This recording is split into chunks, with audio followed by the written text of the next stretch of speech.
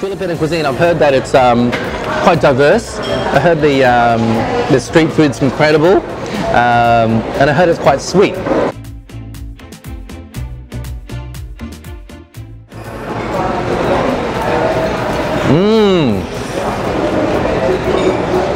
This is really good.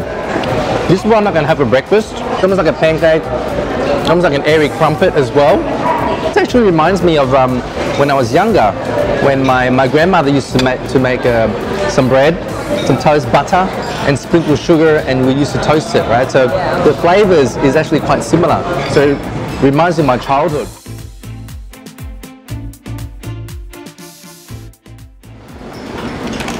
It's okay. That's just melts in your mouth, isn't it? Yeah. So cooked very slow. Slow. It's like a stew. Yeah. It's a blood stew. Yeah. You can definitely taste the richness of the pig's blood. Yeah. I like it. It's strong. Can I just open it up? It's cracking away.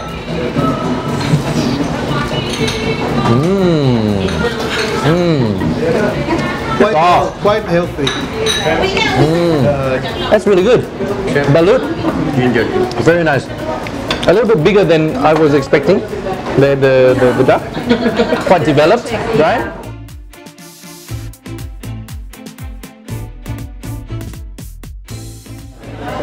Ooh. It's heaven, huh? It's like eating a fluffy cloud, but that aroma of the banana leaf, you can really taste it, right?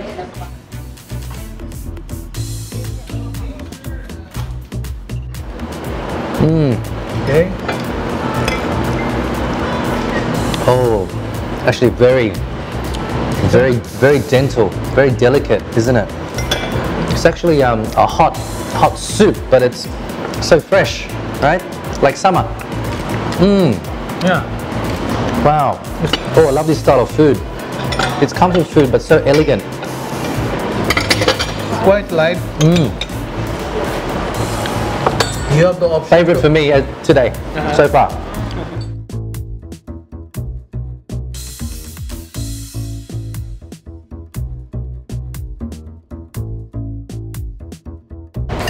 Actually very similar to a dish in Vietnam called thịt kho. Great balance with the soy and the vinegar. Not too much vinegar, but complements the saltiness, right?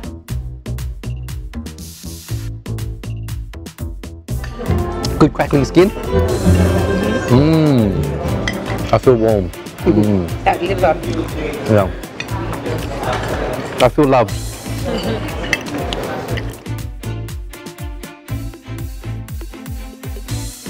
Smell it? And taste it at the same time, I think. Wow.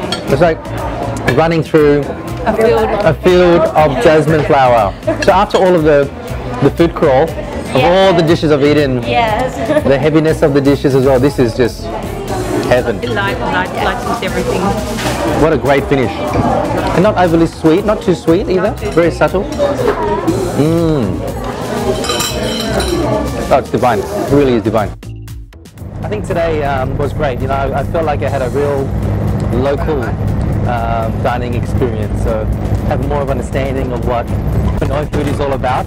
The diversity of Filipino food, which is great. You know, it's not just all about adobo, right? I learned about sinigang. I learned about all the beautiful pork dishes that I really enjoyed. The ice cream, beautiful jasmine, floral, perfume ice cream was really great. And yeah, I just loved seeing the different aspects and the regionality of Pinoy food. I think my favorite was the one I was most surprised about, which was the guava sinigang, right?